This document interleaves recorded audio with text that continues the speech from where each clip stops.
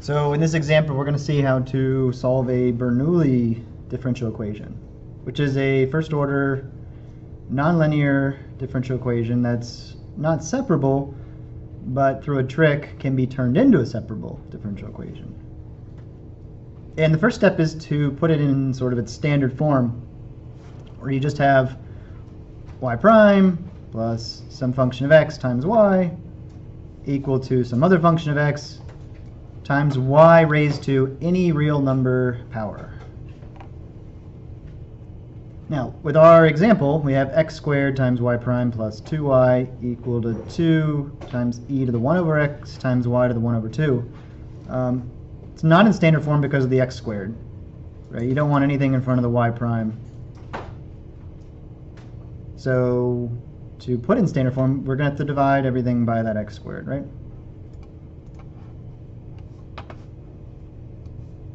Let's see if it'll let me do this.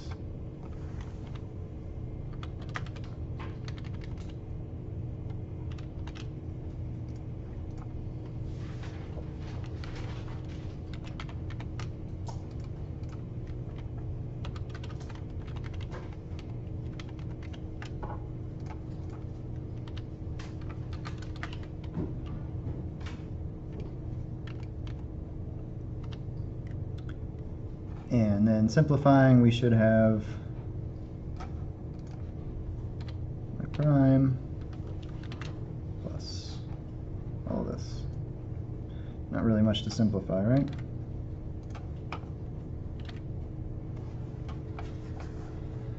I guess we can put the y on the side to emphasize that that is p of x there, right? We only set it equal to 0 after the in terms of, because I guess you could say f of x was before you divided by x squared, but it isn't. I guess you get your f of x after you divide by this x squared in this case. Right.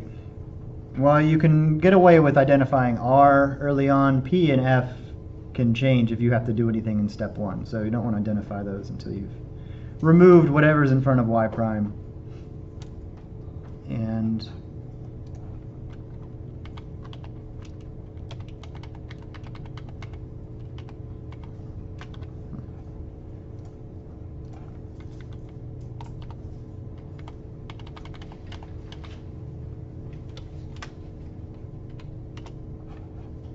so I'm going to put this also off to the side so we can see what we have here for f. And then what is r for this problem? Right, it's not a whole number like the other one, it's a fraction. But it shouldn't really affect any of the formulas or any of the procedure as it's defined. All right, let's solve the homogeneous form. Oh yeah, it's missing the bottom.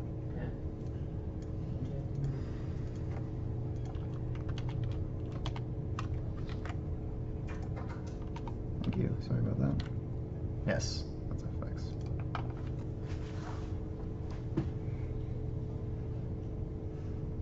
So with the homogeneous form, we are just looking at the left-hand side, equal to 0.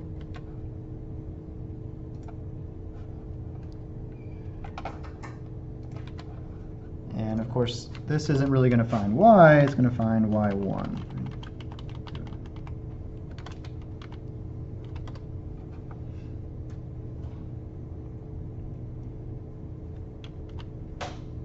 And we saw this procedure, it's our first technique of solving differential equations. Before we had formally brought up separable differential equations, that's what we were actually doing though, separation of variables here. So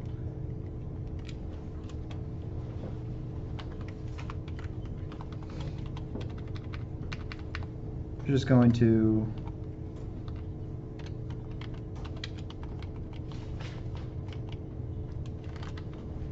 bring that 2 over x squared y1 to the other side.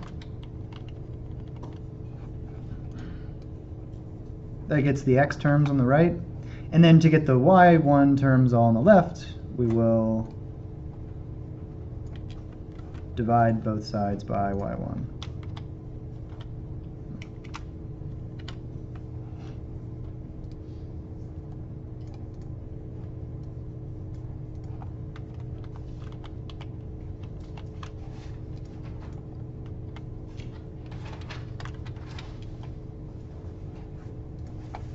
rearranging, we get that separation of variables.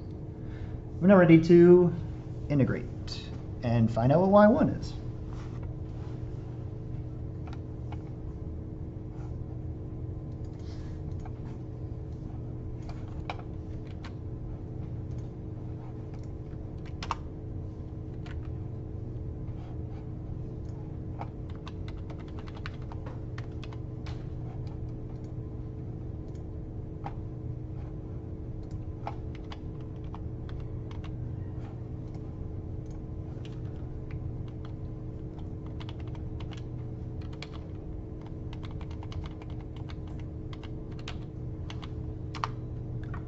The integral on the right is pretty straightforward, right?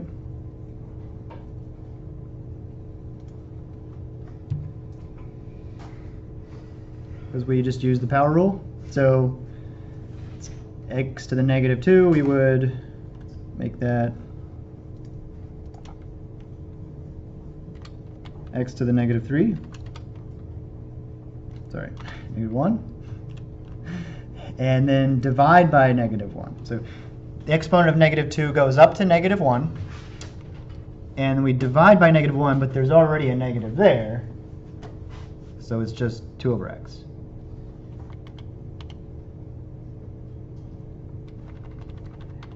And much like when we were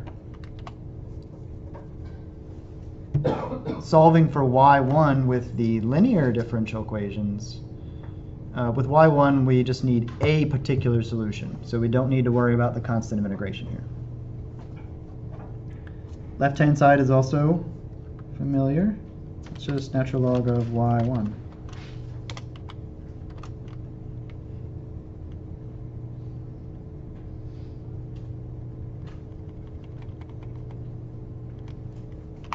So, what is y1? Is it to x to the negative 1?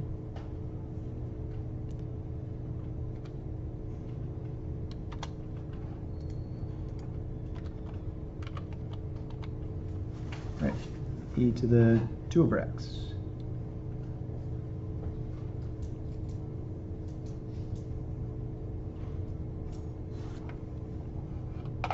Which does look like something we had in our function f, right? So hopefully those can combine in a useful way. And we should get the same thing using the shortcut. We're now going to get the other piece, right? y1 is one factor in the solution. U is the other. So the solution to the original differential equation is u times the y1 that we already know. Figure out u and we are done. If we substitute in u times y1 and its derivative, we will actually get a differential equation that is separable for u. So let's do that. Start with the original differential equation. Of course, and use this version, standard form version.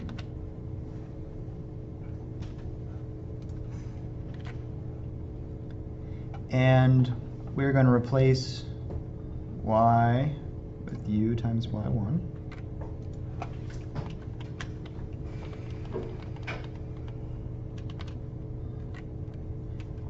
And replace y prime with the product rule derivative result.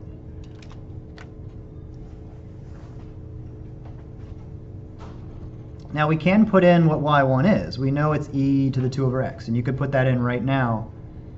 But I'm going to go ahead and make the terms that are 0 cancel out, because that'll avoid having to do as much substituting. And what we're going to do is realize that you can factor off a u off the first term there and the third term there.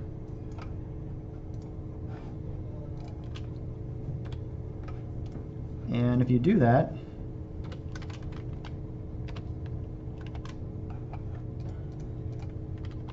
what's inside parentheses is in fact 0 by definition of y1. because it's the homogeneous version, which we solved.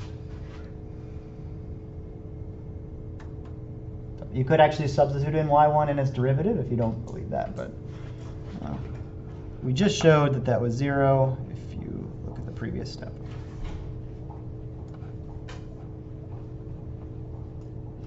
So that's going to go away, which is nice. We do still have the u prime term, and we do still have the right-hand side, which also we have to go from y to u1.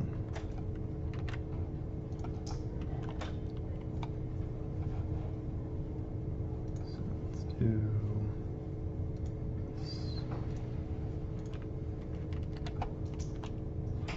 So the homogeneous form set equal to 0 is pretty much what we've just plugged in for. right there. Yeah. Well, I mean, above the step above that, just taking y prime and putting in the entire the sum of those products. And, yeah. Okay. So get rid of those terms that add to 0, and you've got this. Now would be a good time to put in what y1 is and simplify this as much as you can, and think of it as a differential equation for u, so we can separate and solve for u. So put in y1. Whoa.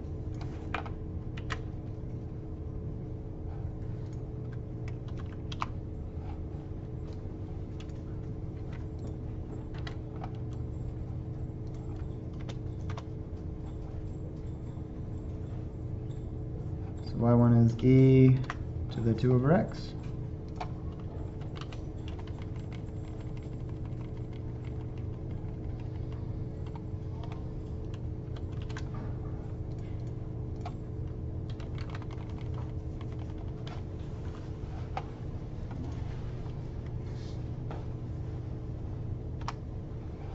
Oh, is that the original that we're substituting all that stuff into? So, Yeah. It is? Yeah, we can rewrite it here. Here's the original differential equation.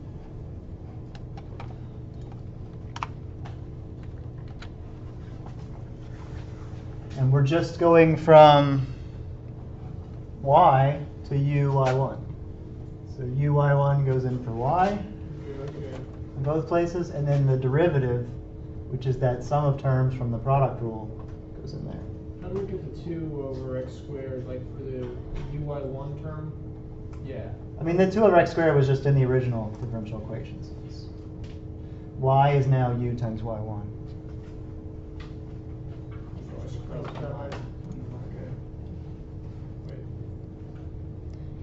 All right, simplifying. What can we do? We've got this exponent thing we should probably resolve.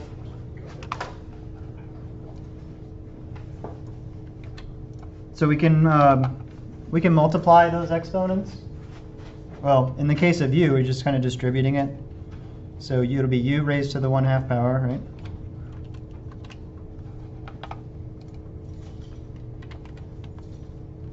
And then e to the 2 over x times e to the 2 over x raised to the 1/2, you would multiply the 2 over x and the 1/2.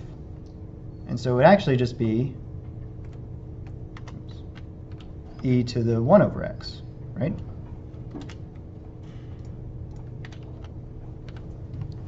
We're multiplying those exponents. Now we've got an e to the 1 over x and an e to the 1 over x. Those will multiply, and we would add their exponents. And so 1 over x plus 1 over x will be 2 over x. And you've got an e to the 2 over x here.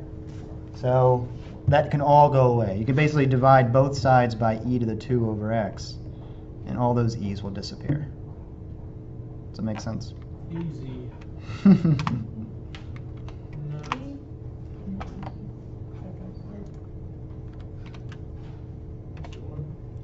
So what is left? There is still a 2 over x squared, right?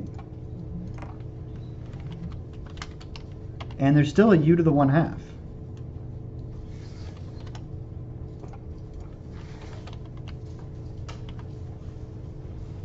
So much simpler, it's as simple as it gets, but not separated.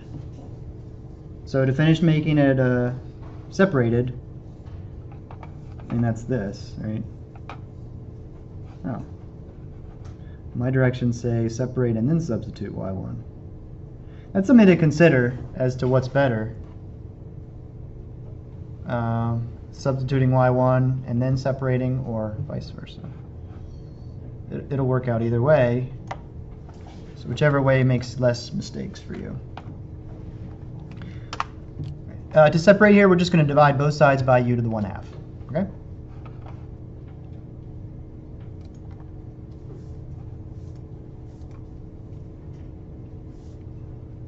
Can we just use a negative exponent? No? You tend to see it written as fraction form, but I mean, if I'm going to do this integration, I'm just going to want the actual exponent anyway.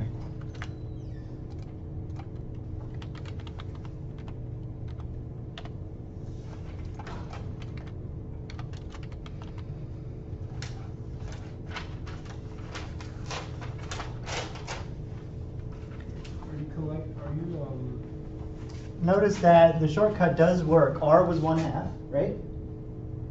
And we have u prime over u to the 1/2. So you could have jumped right to that. And then f was 2.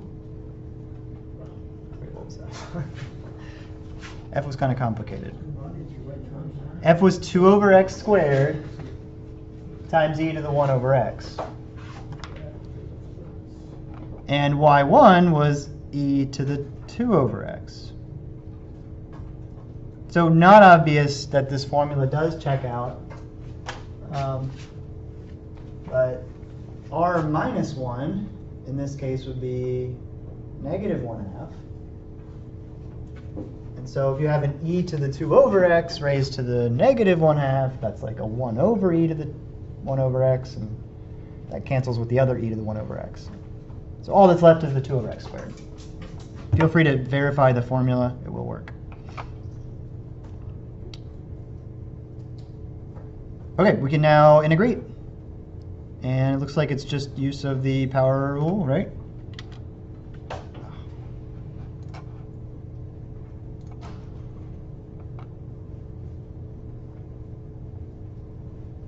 Oh.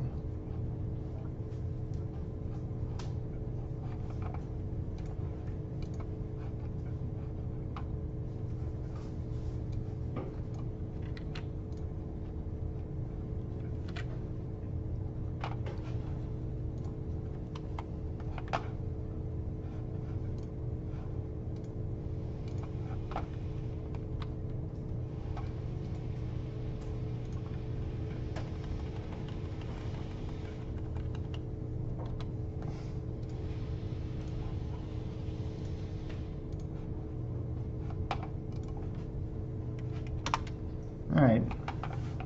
You wanted fractions, now you got to do the integrals that came with it. So integral of u to the negative 1/2.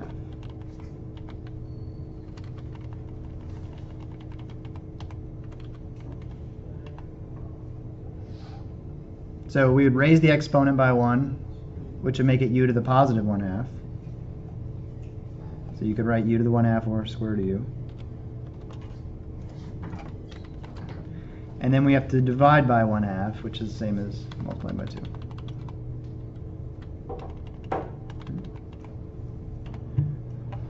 On the right-hand side, we've got the integral of x to the negative 2. So exponent goes up to negative 1. And then we divide by negative 1. And then that 2 is still there, right? And we do need a c for the second integration when you're finding u.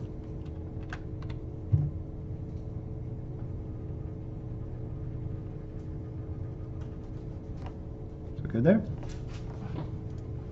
All right, let's solve for u. We're going to divide everything by 2. The 2 over x squared dx, that's the f of x, y on 1? Yeah, that's f of x times y to the r minus 1. F of x y1 to the r minus 1. What's this? Right. Got it. Okay. Which is not immediately obvious. You'd have to do a little bit of work. You gotta look at it, that's all. Yeah. But all the e stuff does end up canceling out, and you just get this 2 over x squared. All right, so we still have u to the 1/2. Just dividing by 2.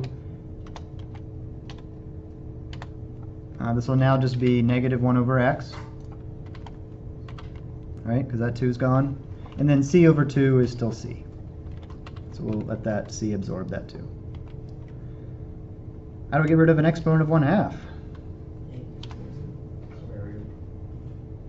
Exponent of 1/2 is a square root. Square it, right? So reciprocal exponent would be 2. So u equals this whole thing squared.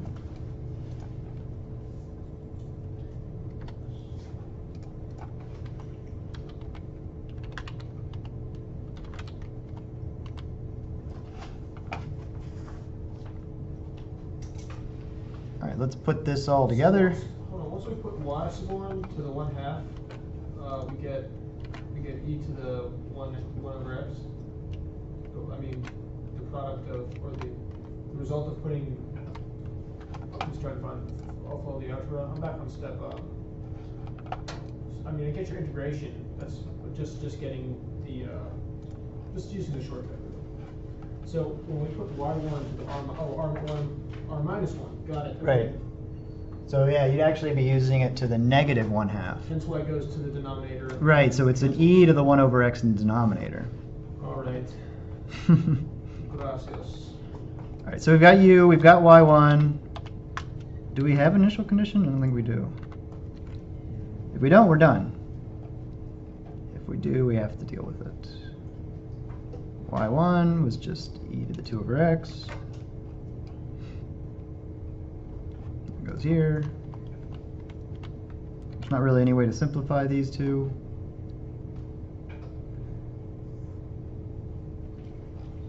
And Pretty slick stuff they're doing here. there is no initial condition, so we just leave it.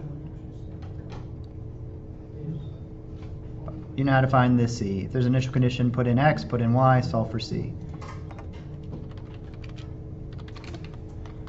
Interval validity, what number's no good? 0. 0, right? Zero's always biggest disappointment as far as numbers go. So, do we want from 0 to infinity or from 0 to negative infinity? Well, depending on the initial condition.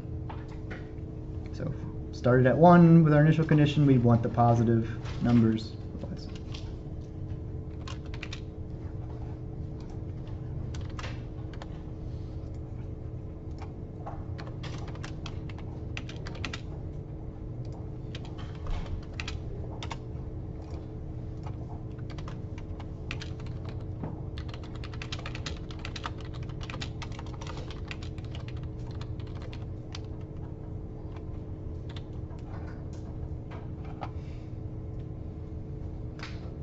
All right, and that about does it.